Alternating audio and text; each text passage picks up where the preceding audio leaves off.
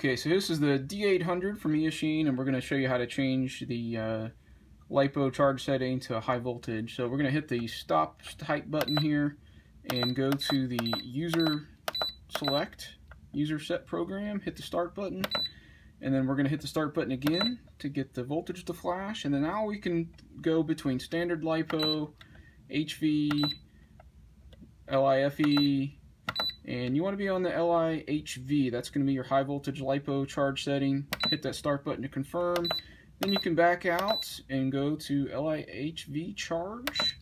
And then so we've got the charge mode. You can go to balance charge, fast charge, storage charge, discharge, all the normal stuff, and that's going to properly charge your high voltage battery cells.